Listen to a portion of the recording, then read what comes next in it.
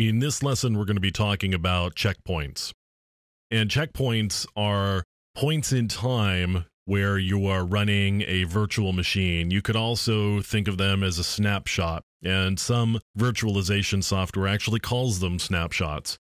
What we've got here is just a particular point in time from the disk and memory standpoint of the life of a virtual machine. Now, why would I want to do a snapshot or a checkpoint? Well, one reason I may want to do a snapshot or a checkpoint is because I am doing something that's particularly destructive to the operating system for one reason or another, and I may want to take a snapshot ahead of time so that I can roll back to that snapshot after I've done the work that I'm doing. So, for example, I may be doing testing on a particular application, and what I'm doing with the testing may destroy data. And so what I want to do is do the test, get the results, and be able to roll back so I've got the data back intact again once I'm done the testing. Another reason I may want to be able to do a snapshot rollback is I may be doing malware forensics or malware analysis, for example. With malware, I have no idea if I'm just looking at it for the first time, I have no idea what it's going to be doing. So what I may want to do is take a snapshot, run the malware, be able to look at the disk, and then roll back to the snapshot to clean that malware off. So what I'm going to be doing here is taking a test snapshot. And so now we're creating the snapshot here. I can do the same thing inside this virtualization shell inside of Linux, just as another example of how I can do snapshots. So virtualization software like Parallels or VMware gives me the ability to do these snapshots. So here I could do a snapshot current, or rather I could do a snapshot create.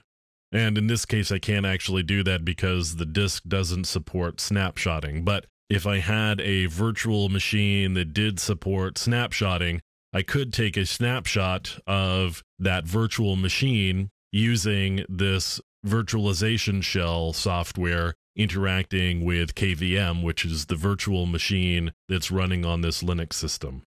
So now I'm going to go back to Parallels.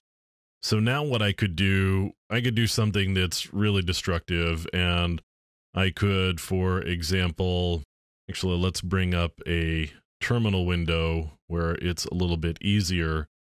So what I could do would be to, so now I've removed all of the Apache logs.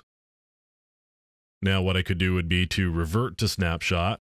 And now I'm reverting back to the snapshot I took a couple of minutes ago, and all of that data should still be there. You'll see the terminal window that I just opened up is gone now, because what we've done is we've gone back to that particular point in time from both a disk and a memory perspective. And now here I can go into var, and I go into var log and Apache 2, and you see all of the logs are back. So I reverted to a snapshot, which gives me the state that the system was in when I took that snapshot. So all of the things that I did in between are gone. So I opened up a terminal window, for example, and I deleted a bunch of log files. When we reverted to the snapshot, the terminal window was gone because it wasn't there when we created the snapshot, and the log files that I deleted in the interim are back because they were there when I created the snapshot.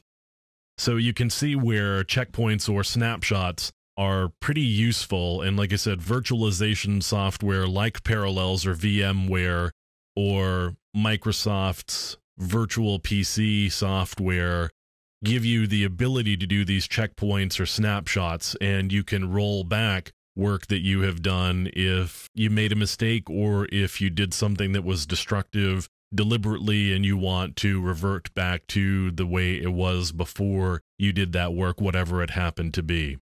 So checkpoints and snapshots really helpful for a forensic investigator. Again, you may want to do testing on a particular image that you've got and be able to revert back to that image so that you can keep going back. Or you may be looking at malware, for example, and you may be doing forensic analysis on a piece of malware. You may need to revert to snapshots or checkpoints.